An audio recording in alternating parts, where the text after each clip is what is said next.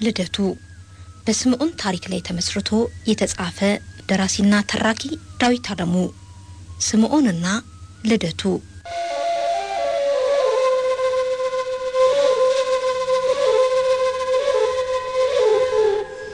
አምላኮይ እጠብቃለሁ ድህነትን ስለ ስቃችን ካሳን ትልክልን ዘንድ እጠብቃለሁ።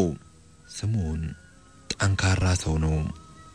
በኢየሩሳሌም ከተማ በስተምስራቅ ኑሮ መስርቷል። ፊቱን ጥቅጥቅ አድርጎ የሞላው ጺሙ ለዛለው በሰጥቶታል። ጠዋት ጻዋ ብቅ ስትል ማታ ወደ ቤቷ ስታዘግም የመንደሩን ሰዎች በፈገግታ እየተመለከተ ወደ ቤተ መቅደሱ ያመራል። ሁሌም ለፈጣሪው የሚያቀርበው ልመና ተመሳሳይ ነው። አምላኮይ እጠብቃለሁ ድህነትን ስለ ስቃችን ካሳን ትልክልን ዘንድ እጠብቃለሁ። ስምዖን በጸሎቱ ውስጥ ሁልጊዜም ጥበቃውን ይገልጻል። በአንደኛው ቀን እንዲህ ሆነ። ጻዋ ዘቀዘቀች። ስምዖን እንደወትሮ የሰፈሩን ሰው በፈገግታ እየተመለከተ ወደ ቤተ መቅደሱ ተራመደ። የዘወትር ጸሎቱን አደረሰ። ልቡ ባንዳሽ ደስታ ተሞላ። ጠበቃው በአጭር ጊዜ መልስ የሚያገኝ እየመሰለው ወደ ቤቱ ተራመደ።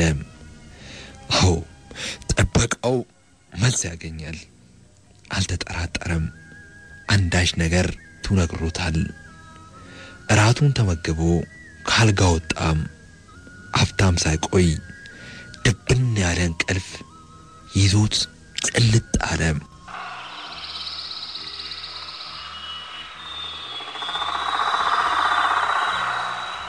ቦታውን በውል መለየት አልቻለም። ብቻ በብርሃን ተጥለቅልቋል። አንዳች የሚያህል ግዙፍ ሕንጻ ውስጥ መሆኑን ገምቷል። የቤቱ ግድግዳዎች በወርቅና በአልማዝ ተለብጠው አብረቅርቋል።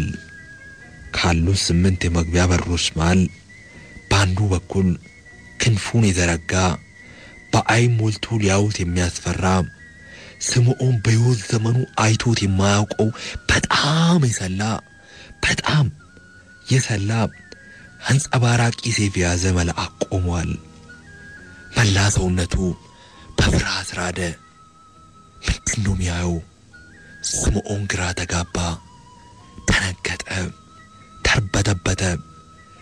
መልአኩ ስምዖን አትፍራ፣ አምላክ ልመናን ሰምቶታል። ስለ ድህነታችሁ ስለ ስቃችሁ ካሳ የሚልክላችሁን ሳታይ ይቺ ምድር አትሰናበትም።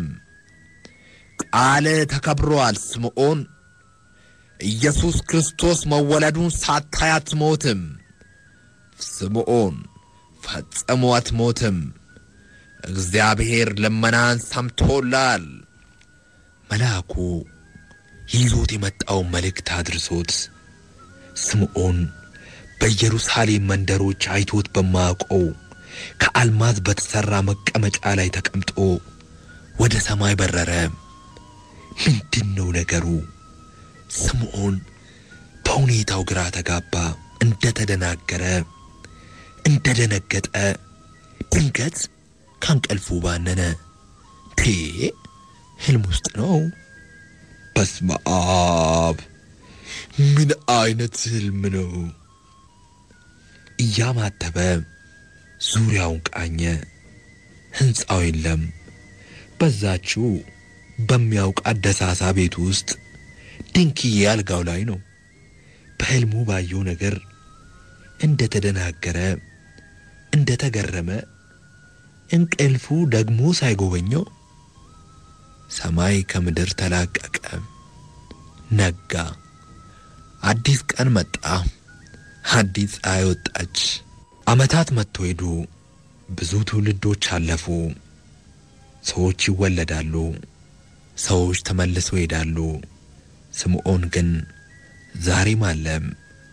የሱ ዕድሜ እኩዮች አርጅተው ጃጅተው ምድርን በሞት ከተለዩ ብዙ ዓመታት አለፉ።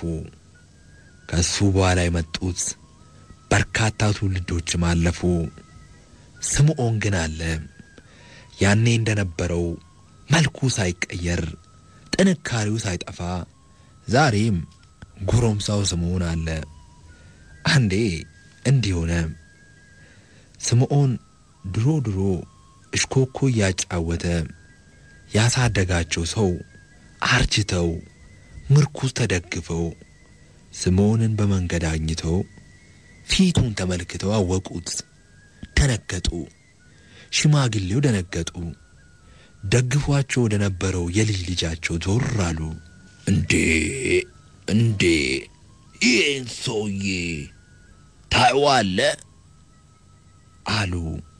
ሽማግሌው ወደ ልጅ ልጃቸው ዞረው ድሮ ሕፃን ልጅ ሆኜ እንዲሁ ገና ድሮ አንተን ሳላክል እንዲሁ ነበር። እኔን እኮ እሽኮኮ እያጫወተ አሳድጎኛል። አሁን እኮ ያንተ ኩያ ነው የሚመስለው። አረጅም እንዴ? እሱ እኮ ነው ተሸክሞ ያሳደገኝ አሉ። ሽማግሌው ምርኩዛቸውን ተደግፈው የልጅ ልጃቸውን ይዘው ስምዖንን በግራ መጋባት አፍጥጠው እየተመለከቱ አዛውንቱ ለልጅ ልጃቸው ይህን ሲያወሩ አንድ መንገደኛ ሰማቸው። እንዴ ምን ነው እርሶ ትልቅ ሰው አይደሉም እንዴ? በዚህ ዕድሜው እንዴት እንዲያለ ውሸት ያለ ውሸት ያምርቦታል? ይህን አንድ ፍሬ ልጅ ሕፃኖኛ አውቋለሁ ሲሉ ትንሽ እንኳን አይከብዶትም? መንገደኛው አዛውንቱን በስድብ ናዳ አልብሷቸው አለፈ። ተናዶባቸው ምን አይነት ቀጣፊ ሽማግሌ ናቸው? አሁን ትውልድ ከዚህ አይነት ሰው ምን ይማራል? አንድ ፍሬ ልጅ ድሮ አሳድጎኛል ይላሉ እንዴ? ነገ ሊሞቱ መቃብራቸው ላይ ቆሞ ትላንት የተወለዱ መሰላቸው እንዴ? መንገደኛው እየተሳደበ ሄደ። ስምዖን ያልሰማ መስሎ ሁሉን ነገር ተመለከተ፣ ሁሉን ነገር ሰማ። ልቡ አዘነ። እስኪያው ማን ነው ጥፋተኛ? አዛውንቱ? መንገደኛው? እሱ? ማን ነው ጥፋተኛ? አዘነ። ከዚያች ቀን ጀምሮ ሰዎች ማንነቱን እንዳይለዩ መጠንቀቅ ጀመረ። አንዱ ሰፈር ይሄ ሰውዬ ምንድነው እንዴ? አረጅም እንዴ? እሱ ቁጭ ብሎኛ ጃጀን እኮ የሚል ወሬ ሲነሳ ከአካባቢው ቶሎ ይጠፋል። ሰፈር ይቀይራል። ወደ ሌላ ሰፈር ይሄዳል። ወደ ሌላ መንደር ይጠጋል። ከአንዱ ሰፈር ወደ አንዱ፣ ከአንዱ መንደር ወደ ሌላው እየተንከራተተ ብዙ ዓመታት አለፉ። አሁን ተስፋው ሳይሆን ሞቱ ይናፍቀው ጀመር። ቀናት መጥተው ቀናት ይሄዳሉ። ዓመታት መጥተው ዓመታት ይሄዳሉ። ክፍለ ዘመናት መጥተው ክፍለ ዘመናት ይሄዳሉ። ኢየሱስ ክርስቶስ ግን አልተወለደም። ስምዖን ይናደር ጀመር። እኔ ምን ቀን ነው ያን ጸሎት አፌ ላይ አመጣው? እኔ ድህነት መጣ አልመጣ እኔ ምን አገባኝ? ይበሰጫጭ ያዘ። የሰማችሁ ስሙ፣ ላልሰማ አሰሙ። የሰማችሁ ስሙ፣ ላልሰማ አሰሙ። የሮማው ቄሳር አውግስጦስ በመላው ዓለም ባለው ግዛቴ የሕዝብ ቆጠራ ይካሄድ ስላሉ ሁላችሁም ሄዳችሁ እንድትመዘገቡ የሰማ ስማ፣ ላልሰማ አሰማ። የለፋፊው ድምፅ የናዝሬት ከተማን ሞላት። በቀጣው ቀን ጎህ ሲቀድ በከተማዋ ኑሮውን የመሰረተው አናጢው ዮሴፍ እጮኛው እንድትሆን ከተሰጣት ሴት ጋር ለምዝገባ ወደ አውራጃዋና ከተማ ቤተልሔም አመራ። ቤተልሔም ሲደርሱ ለምዝገባ የመጣው ሰው ስፍር ቁጥር የለውም። ሰልፍ ይዘው አመሻሹ ላይ ተራቸው ደረሰ። ተመዝግበው ሲጨርሱ መሽቶ ነበር። ፀሐይዋ ጠልቃለች። ሰማዩ ደንገዝገዝ ብሏል፣ ጨልሟል። በከተማ ወዳለው አልጋ ወደሚያከራዩ ተነስተኛ ሆቴል ሄዱ። ምን ፈልጋችሁ ነው? ጠየቀ ባለ ሆቴሉ። አልጋ ፈልገን ነው ዮሴፍ መለሰ። አልጋው ሁሉ ተይዞ አልቋል፣ ምንም የለም መለሰ ባለቤቱ። ኧረ እሷ የደረሰች ነፍሰ ጡር ነች፣ እባክዎን እንደምንም ለአንድ ምሽት የሚሆን ማደሪያ ይፈልጉልን ዮሴፍ ለስለስ ብሎ ጠየቀ። ተይዞ አልቋል አልኩኮ፣ ቢኖር ምን አስከለከለኝ ባለ ትንሹ ሆቴል ሰው ከአቅሙ በላይ እንደሆነ አስረዳ። ለምዝገባ የመጣ ሰው ሁሉ ከተማዋን ሞልቷታል። የሰው ማደሪያ ሁሉ በሰው ተይዟል። የቀረው ብቸኛ ማደሪያ የከብት ማደሪያ ነው። ዮሴፍ ነፍሰ ጡር እጮኛውን ይዞ ወደዚያ መራ።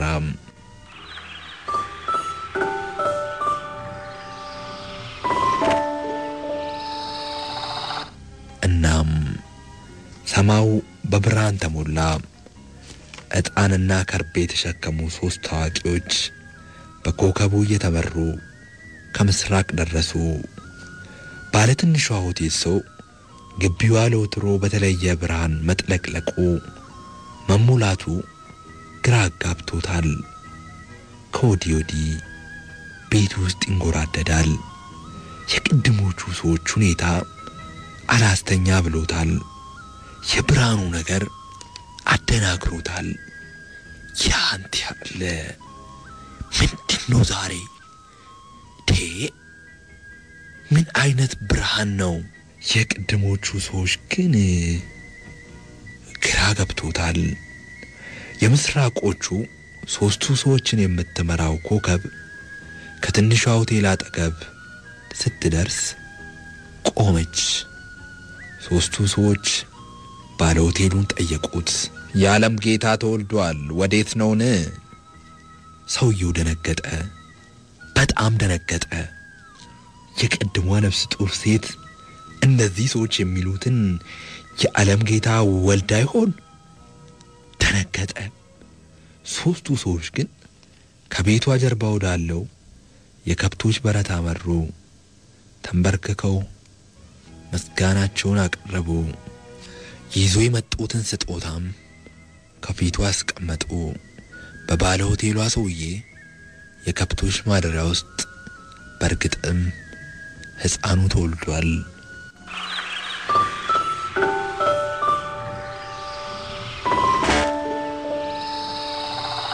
በ8ኛው ቀን መልአኩ ቀድሞ እንደተናገረው የተወለደው ሕፃን ኢየሱስ የሚል ስም ተሰጠው። በሙሴ ሕግ የእናትየው የንጽሕት ቀን ሲጠናቀቅ ይዘውት ወደ ኢየሩሳሌም ወጡ፣ ወደ ቤተ መቅደሱ።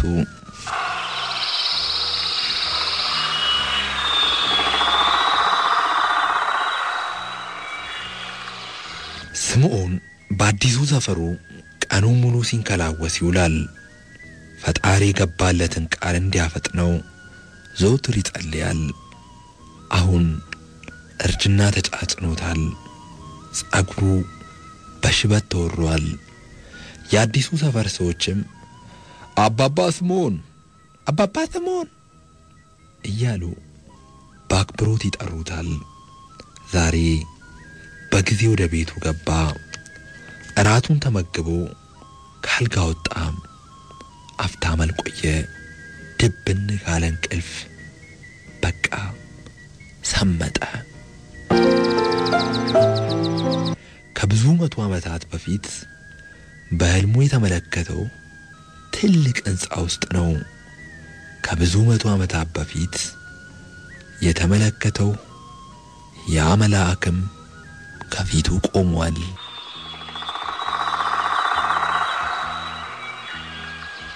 የምስራቋ ፀሐይ ጎን ቀዳ ወጣች። ዓለም በብርሃን ተጥለቀለቀ። ስምዖን ከእንቅልፉ ሲነቃ በደስታ ተሞላ። ፈጣሪው ቃሉን ጠብቆለታል። አዎ ሕፃኑ ተወልዷል። በቀጥታ ወደ ቤተ መቅደሱ አመራ። ሕፃኑ በእናቱ እቅፍ ውስጥ ነው።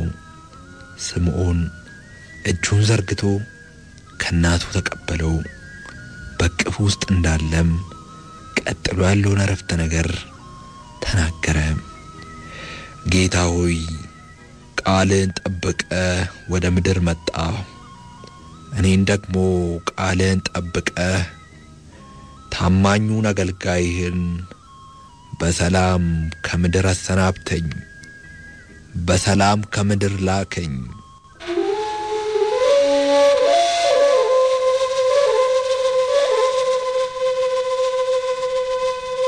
ያን ቀን ከሰዓት የስምዖን ሰፈር ሰዎች ተደናግጧል። አባባ እኮ አረፉ። አባባ ማን? አባባ ስምዖን ናቸው። እኚህ በቅርቡ እንኳን ሰፈራችን የመጡት እኚህ ትልቁ ሰውዬ ደስ የሚሉት ምን ሆነው? ጸሎት አድርሰው ከቤተ መቅደሱ እንደተመለሱ አልጋቸው ላይ ጋደም ብሎ በዚያው አረፉ። ከሰዓቱን የአባባ ስምዖን ዜና እረፍት ሰፈሩን ሞልቶት ዋለ።